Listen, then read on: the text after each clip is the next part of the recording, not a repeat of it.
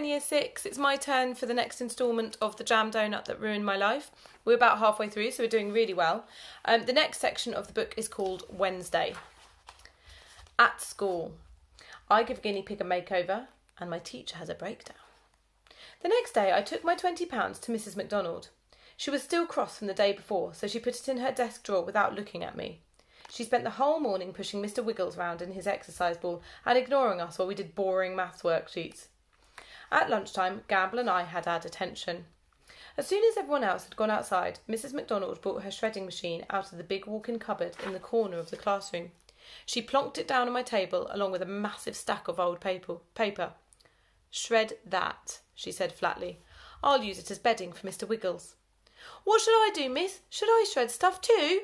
asked Gamble. "You know you're not allowed near sharp objects, Darren," she replied. "Not after what happened with those knitting needles." Gamble sniffed. "That was an accident. And anyway, how was I supposed to know those Year 1 kids would get in my way?" Said Mrs. McDonald. "I'm off to prepare Mr. Wiggles his salad. Miss Clegg will look after you while I'm gone." Miss Clegg rolled her eyes. Jane was also in the classroom, along with Rosie. They were designing posters to advertise auditions for people to perform at the Old People's Tea Party. Rosie was so delighted about me being in trouble that I thought she might actually explode. As soon as Mrs. McDonald had gone, Miss Clegg stood up. "I'm off to the toilet," she yawed. "No talking." And away she went. We were alone. I fed the first sheet of paper into the top of the shredding machine. There was a loud whirring noise as the sharp metal teeth of the shredder pulled the paper down, chewed it up, and spat the bits into the box underneath. It was brilliant fun. I did another, and another, and another. It didn't feel like a punishment at all. In fact, it was the most fun I'd had since before the donut disaster at the aquarium. "Can I ever go?" said Gamble. "No," I said. "We're already in enough trouble. Plus I'm enjoying it too much," I thought.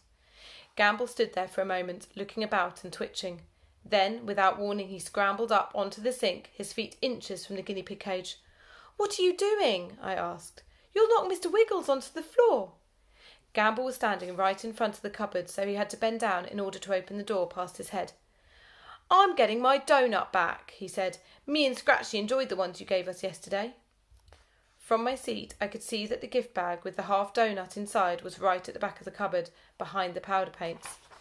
A very uneasy feeling started building in my stomach as Gamble reached into the cupboard. The cage was right beneath the cupboard door, so Gamble had to stand to the side of it and stretch across on his tiptoes, feeling for the donut with his fingertips. "I'll tell," said Rosie. "Oh, shut it, you sweaty butt waffle," said Gamble over his shoulder. Rosie's mouth opened and closed a few times like a fish. Butt waffle? I wasn't quite sure what that meant, but nonetheless I think it described Rosie pretty well. "Yeah, butt out, butt waffle," said Jane. Then she smiled at Gamble, who was now teetering dangerously over the cage. "Please can I have a bit too, Darren?" Unbelievable! Jane had turned bad and desperate. After all, that was the donut Gamble had put in his armpit. She was starting to give me the creeps a little bit. "Got it!" cried Gamble joyfully. "Yes!" hissed Jane. Then everything went wrong. You know when people talk about things happening in slow motion? Well, that's exactly what happened right then. The next 3 seconds seemed to last a lifetime. Gamble pulled the gift bag towards him, and his sleeve caught a small pot of blue powder paint, which slipped off the shelf and somersaulted through the air for what felt like hours, before landing upside down on top of the cage and releasing a massive blue cloud, which slowly settled on top of Mr. Wiggles. This was not good. With the gift bag swinging in his hand, Gamble hopped down to the floor and peered in at Mr. Wiggles. "Whoops," he said. I rushed over to the guinea pig cage. "Whoops," I said incredulously. "Whoops! Is that all you can say? Darren, the guinea pig is blue." "I'm going to find Mrs. McDonald. You're all getting done. This is great," said Rosie, skipping out of the room with a flick of her hair. "Oh no," cried Jane. "Please, Roman, tell Mrs. McDonald it was nothing to do with me. My parents are so strict they'll kill me and—" Jane began to cry. Gamble suddenly became calm and businesslike. I guess he'd been in a lot of sticky situations before. "Right, you, stop blubbing," he said to Jane. Go and find Mrs. McDonald and stall her. Jane nodded meekly and did as she was told. Gamble pulled out the doughnut and threw the gift bag to one side. And you help me sort your mess out. I peered into the cage. My mess? Gamble shrugged. Your doughnut. But... No buts, said Gamble. Lucky I'm here to help. Before I could argue with him, he ripped off a chunk of doughnut and then opened the cage, lifted Mr. Wiggles up and set him on the palm of his hand. The guinea pig gobbled up its snack hungrily. Don't give him more, I said. We're already in trouble for feeding him. That's why we're in detention. My uncle always says, sometimes you've got to break a few little laws to get away with breaking the big ones, said Gamble, grinning. I didn't really want to know any more about Gamble's uncle, but I guess I could see his point. At least the doughnut was keeping Mr. Wiggles still while we thought of something to do about his blue fur. Gamble nodded towards the little silver comb that was next to the cage. I picked it up and carefully brushed as much of the paint as possible out of Mr. Wiggles' coat. It helped, but there was a big patch on his back where the powder was tangled right down to his skin. Gamble placed Mr. Wiggles onto the draining board and examined him. Thinks you'll notice? I looked at him in amazement. Darren, I said, he's got a bright blue Mohican. Cool. Guinea pig punk, he grinned. We can pierce its nose too. I'll get the staple gun. Don't you dare, I warned him. I wasn't sure if he was joking or not. Mr. Wiggles was wriggling about impatiently, so Gamble broke him off another piece of doughnut. Hey, he said, did you see that Squidgy Splodge? That Squidgy Squodge are running a competition? I noticed on that tray you had in your house, and I saw a poster when I nicked off school last week. I sighed.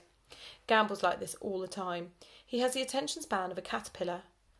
I know, but there's no point. It's a big swizz. And anyway, this isn't the time. We've got about 1 minute to figure out how we're going to clean the paint off this rodent. Easy, said Gamble. We can lick it off him. I eat paint all the time. Before I could stop him, Gamble's face was hovering above Mr. Wiggles' back, his tongue hanging out. I managed to stop him just in time. What a complete maniac. I mean, the paint was bad enough, but what would Mrs. McDonald do if she found us licking her pet guinea pig? There's got to be something else we can try, I said. There's a dishwasher in the staff room, said Gamble. He sounded completely serious. This can't be happening, I said. We could give it a haircut, said Gamble. And how will we explain that to Mrs. McDonald? Say it got a shock and its hair all fell out, he said. Do you have any better ideas? Well, I thought, perhaps if we only trim off the blue bits. You'll have to do it though, said Gamble. I'm not allowed to use scissors. Not being allowed to do something had never seemed to hold Gamble back before, but it was probably for the best if I took charge. I took a pair of scissors from the block by the sink. As carefully as I could, I held a lock of fur on Mr. Wiggles' back and snipped. A blue-white wisp fell away. Good, I thought. Maybe this could work. I took a deep breath and trimmed a bit more, and a bit more, and a bit more. Then I stood back and admired my handiwork. Well, I had managed to get rid of all the blue paint, but then again... He looks like a monk, said Gamble. He was right. There was a large hairless circle in the middle of Mr. Wiggles' back. This is really bad, I said. We could give it a comb over, said Gamble. You just brush the hair over the bald patch. My dad does it. Your dad's a human, I said. Although looking at Gamble, I realised that might not necessarily be the case. Fine, said Gamble. Looks like it's down to me to save the day. Again. Give the scissors here. Then, with absolutely no precision or control, he started snipping away at poor Mr. Wiggles, who calmly stood there, munching more and more doughnut from Gamble's other hand. I couldn't see anything until finally Gamble stood back to admire his work. Caw, he exclaimed. She was right about him being fat. I put my hand in front of my mouth. It was now clear why Gamble was banned from using scissors. It's official, I said. We're dead. Rubbish! We got rid of all the paint. This was true. There wasn't even a single speck of blue paint left on the guinea pig. Unfortunately, there was no white hair left on him either. Mr. Wiggles was completely and utterly bald. He looked like a miniature hippo. All that's left are his whiskers, I said sadly. Oh yeah, you're right, said Gamble, and with 2 quick snips he took them off as well. Stop it, I said, snatching the scissors out of his hand. You've ruined Mr. Wiggles. Gamble screwed up his face. You know, you might be right. I reckon Mrs. McDonald probably preferred him hairy. I wrung my hands together. This is really bad. We'll own up and take our punishment and then... Don't be thick, said Gamble, punching me in the shoulder. No way I'm letting my best mate get in trouble. Let's get some glue. Glue? Gamble plonked Mr. Wiggles down on his side and grabbed a pot of PVA out of the cupboard. Yep, we'll spread glue all over his back, then roll him in the white hair. She'll never know the difference. He's a guinea pig, I said, not a coconut macaroon. At that moment, Rosie Taylor appeared at the door. Just thought I'd let you know. Mrs. McDonald's on her way, she said, a big smarmy grin across her face. And trending on Twitter at the moment, you two getting done. With an evil snigger, she swept back outside. And so the worst plan in the history of the world quickly took shape. 2 guilty monkeys. I swear Rosie Taylor had never looked so pleased as when she returned with Mrs. McDonald a minute later. Jane Dixon was behind them, her face pale. Gamble and I stood to attention, next to each other, blocking off Mr. Wiggles' cage. Hi, miss, said Gamble, hiding the glue pot behind his back. We both smiled as innocently as we could. Mrs. McDonald frowned.